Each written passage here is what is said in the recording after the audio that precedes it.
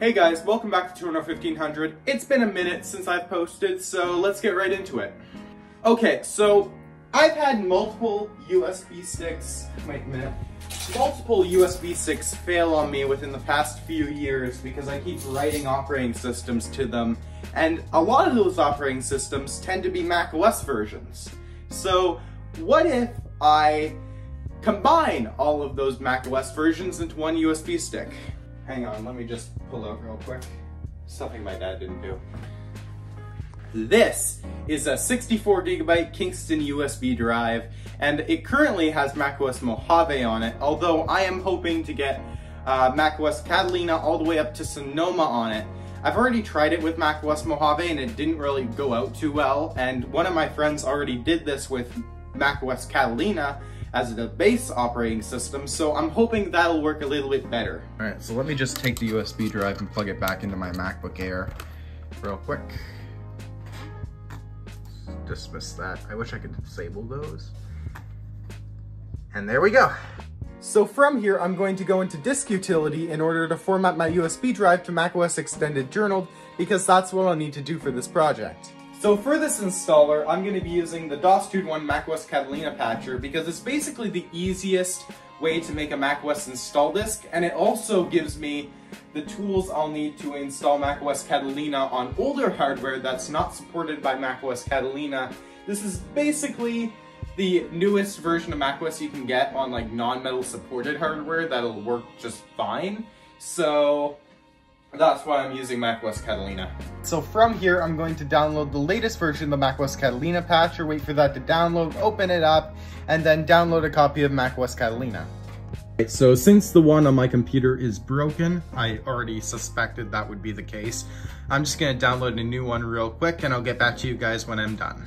All right, so now that the install macOS Catalina is in my applications folder, I'm just gonna go right back to the macOS Catalina patcher and click on create a bootable installer. Click macOS, start, yes.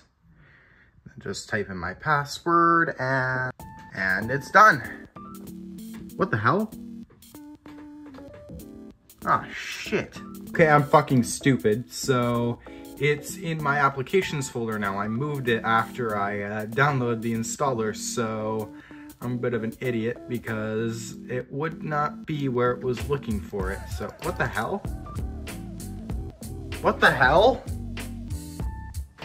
And click start. Warning, all the contents are going to be erased. Type in my password, enter, and we should be installing. Perfect. All right, so it's done. So I'm going to quit everything right now, basically, and then I'm going to restart my computer to make sure that this installer actually works. I'm not going to reinstall macOS right now. I just want to see if it's bootable. Just so if we run into any problems with unbootability or the installer being broken, we know what state we started at. Alright, so the installer is obviously bootable. Now, I'm not going to install macOS because I already have a functioning macOS on here and I don't want to downgrade to Catalina from macOS Sonoma, so we're just going to restart the computer all over again, boot back into macOS Sonoma, and start doing this. Alright, so I'm going to grab all the macOS installers I need, including macOS Big Sur, macOS Monterey, and macOS Sonoma, and while I'm doing that, I'm going to have some copying to the USB stick to save me a bit of time. Okay, so I've got all the installers on my computer. I'm currently working on copying macOS Monterey and macOS Sonoma to my USB stick, and then I'm going to copy them into the directory that they need to go into, which is applications. But actually, I want to do something a little more specialized for this. It's currently September 8th, so macOS Sonoma macOS Sequoia hasn't officially launched yet. So I'm thinking of trying to put the beta on the USB stick and also do that as well as Monterey, Big Sur, and Catalina. Okay, so I've got macOS Catalina, Monterey, Big Sur, and Sonoma on the USB stick. It's not prepared yet, but macOS Sequoia is 15 gigabytes and there's 12 gigabytes free on the USB stick. So unfortunately, I don't think it's happening because, well, there's not enough space on the USB stick, frankly. So I guess we're sticking with 4 macOS versions, which is still pretty good. I mean, I can delete older macOS versions as they become out of date. And when macOS Sequoia, I actually need the installer, I can put it on the USB stick and replace Big Sur with that. So yeah, I think it should be fine. So when you have all of your installers in the applications folder, go to System, Installation, CDIS, right-click macOS Utilities, and click Show Package Contents. From there, go to Contents, Resources, and then open utilities.plist. Now what you're going to want to do is copy one of the existing apps listed here, paste it under the existing app, and then fill in all the info for the new macOS installers. Also, if you used Mist to download the installers, make sure to delete the version numbers at the end of the file name of the installers. And don't forget to save this file after you're done. Alright, so now I have all of it looking how I want to look. I added all of the installers to the file. So what I'm going to do now is close out of it. I've already saved it. Make sure to save it. And then close out of everything here. I'm going to also close out of Mist. And I'm going to restart and try out our installer. And there we have it! So I got macOS Catalina, macOS Big Sur, macOS Monterey, and macOS Sonoma on the same USB stick. I'm actually going to reinstall macOS to install macOS Catalina after I'm done here. But yeah, this is great. So now you can install basically any macOS version you want, but there is a caveat because this machine I have is a 2014 MacBook Air. It's only supported via OpenCore Legacy Patcher, so unless you're willing to do some spoofing, you might not be able to install your, wait, what? Does it do it for all of them or just the one that's not supported?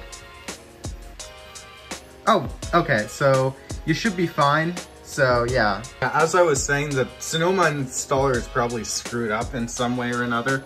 But yeah, it'll give you a message like this. This update cannot be installed on this computer because, well, it's technically not supported and you need an officially supported machine to use this installer on. But you can work around that by using SM BIOS hacks and all that kind of stuff with OpenCore. I just don't have the time to do that right now, so. So there y'all have it. 4 macOS versions on the same USB stick. Now, I've been wanting to do this for quite some time, ever since July, when I bought 2 new Kingston USB sticks in the 64 gig variety to replace the old ones, which were exactly the same, except they're degraded because I kept writing and rewriting operating systems to them that they just died out, and some macOS versions don't like to install to them anymore. So I just made this full all-in-one USB stick that'll make my life a hell of a lot easier, and as well as not degrading my USB sticks out because the read cycle usually doesn't kill these things. So thank you guys for watching. You know the drill. Like if you liked it, dislike if you disliked it, and I'll see you guys in the next video, which should be a lot sooner than this one came. Alright, bye!